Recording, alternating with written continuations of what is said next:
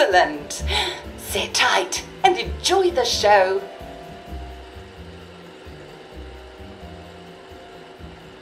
And now it's time for the Uncle Jack Etiquette Minute. You may be wondering, how can I fit in better in Hamlin Village? Well, it's easy. To get along, go along.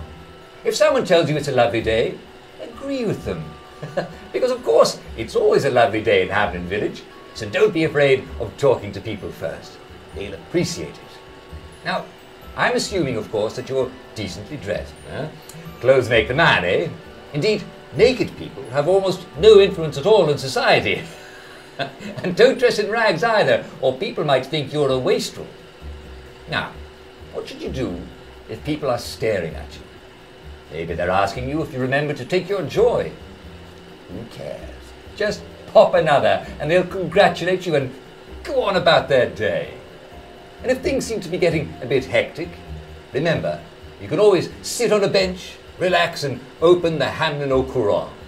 Take a load off. No one will bother you when you're sitting on a bench. Unless you've made them very angry. Well, or, I don't know, watch Jack Worthing on television. I hear he's very good. Well, I'm afraid we've come to the end of our time. Tune in tomorrow for another Etiquette Minute with Jack Worthing. That's me. Isn't Uncle Jack wonderful? Now, please proceed to the 3rd floor, where you will be tested on what you've just relearned.